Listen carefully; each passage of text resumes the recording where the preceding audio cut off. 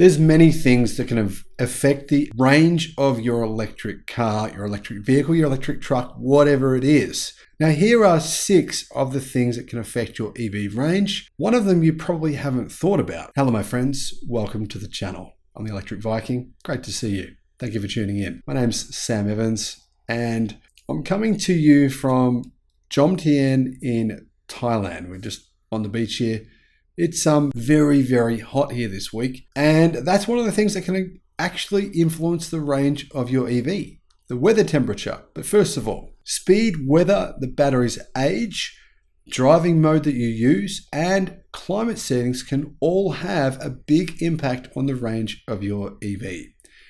This doesn't mean you'll be unable to start your EV if you have certain settings enabled while it's a cold and rainy day, but it doesn't mean that you'll lose kilometers off your estimated battery range in the wrong situations.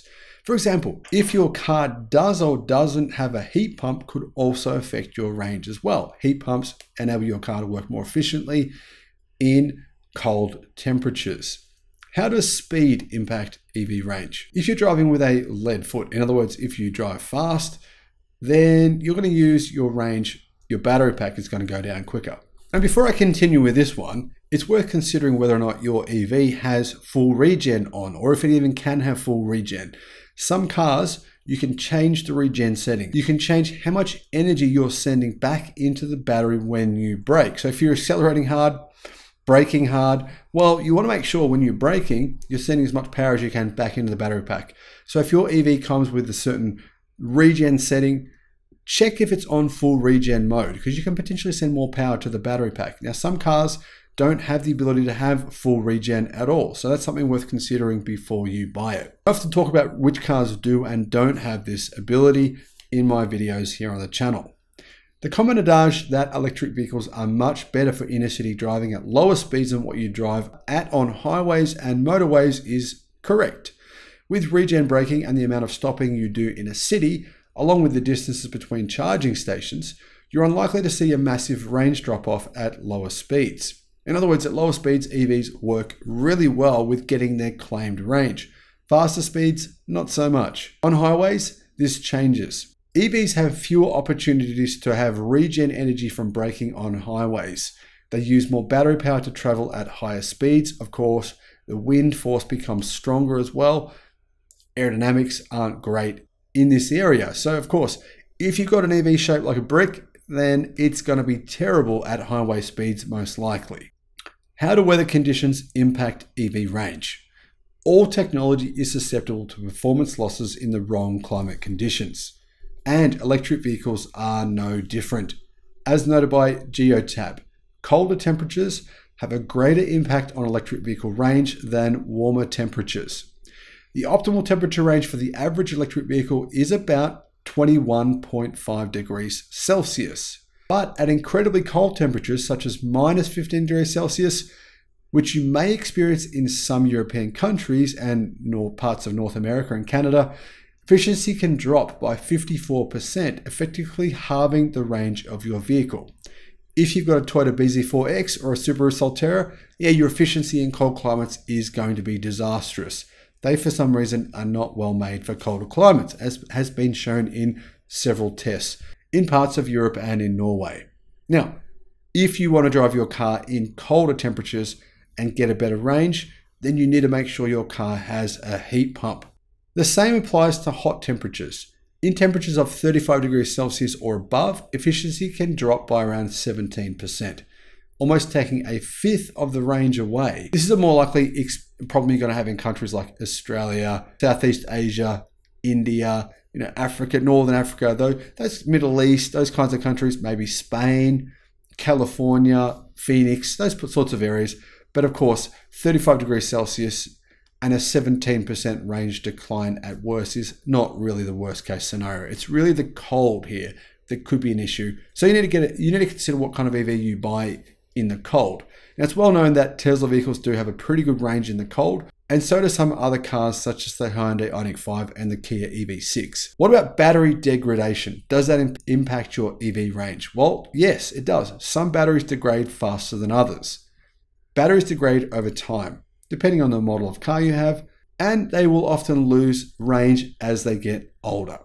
After 322,000 kilometers, Tesla estimates that its EV batteries lose about 10% of their capacity.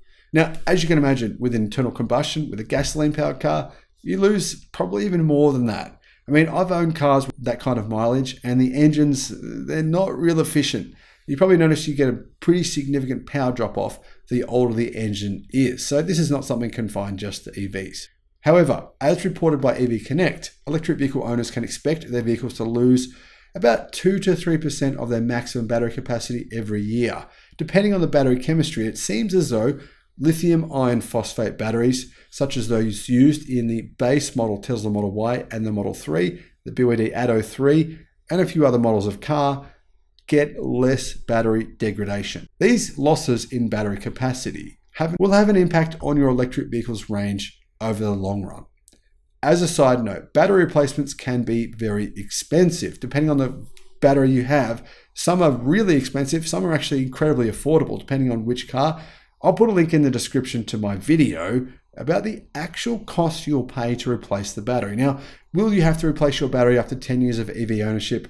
No, there's no EVs sold anywhere in the Western world currently where that is likely to happen, unless you're doing maybe if you're doing, say, 100,000 kilometers per year or 60,000 miles per year, but that's extremely, extremely rare. What about driving modes? Does it matter what driving mode you use when you're driving? Yeah, it does actually. This is more subtle, but some electric vehicles come with different driving modes depending on the experience you want to have. There's typically a normal mode for the standard experience, or you can click sport mode if you want to drive faster. Now, obviously, if you use sport mode or the racier type modes in your EV, you're going to use more battery power. I think everyone knows this. Now, some dual motor vehicles, such as the Polestar 2, allow you, if you have a dual motor car, to turn off one of the motors, meaning you can actually run the car more efficiently. And this makes a lot of sense. The other thing worth considering, not a lot of people know this, is that for some EVs, when the battery says it has 0% charge left, that's not actually true. For example, almost all Tesla cars have around about 30 to 50 kilometers of range left over, even when the battery pack says 0% left. What about air condition? Does that impact your range? Yes, actually it does. The temperature controls inside your electric vehicle have an impact on range, which is why I made a video about some interesting new innovations coming out. One of those is a seat belt. Now, the seat belt can warm you really, really well, and it only uses a very small amount of energy. Because it's a heated seat belt, it's much more efficient than turning on your heaters. When you turn the aircon on and adjust it to your preferred settings, the car will adjust its range estimation to match those settings. And well, sometimes that estimation is correct, sometimes it's not, depends on what car you have. However, the loss in power can be noticeable, or the loss in range can be noticeable. If you turn the air conditioner up, then you can get a range loss of possibly 10%. And if it's cold, the best thing to do is not to turn your heaters on, it's to turn on your seat heater. So if your EV has seat heaters, that's a really good feature because then you can save range. Turn on your seat heater, turn off your heaters, and actually stay warm that way. That's one really good option for colder climates. The other thing worth considering that not many people think about is the color of your car. Now, obviously, if you have white paint, the car will stay cooler. It's obviously true. In a lot of hot cities around the world, people routinely paint their houses white, and they'll have a white roof as well in some places to try and keep the house as cool as possible. Now, one final thing that will affect your range drastically, not a lot of people realize this, and it's a very minor thing which will have a big difference, which will have a big impact on your car's range. That is the size of your wheels. The bigger the wheels, the lower the range. So if you're getting a car and there's an option to get, say, 20-inch wheels versus 19-inch wheels, well, there's really no reason or benefit to the 20-inch wheels. The tires will cost more, and the 20-inch wheel will actually just reduce your range. So there's really no reason to get it. It doesn't make any sense. What this means is opt for a smaller wheel if possible. Now, obviously, if the wheels go to a certain point, like if they go to, say, smaller than 15 inches, it starts to reverse. The range actually starts to get shorter. The optimum size for an EV wheel is somewhere between around 18 inches in terms of the actual rim size. So those are some things that can impact the range of your vehicle. Let me know what your thoughts are in the comments, and thank you for watching. Bye-bye.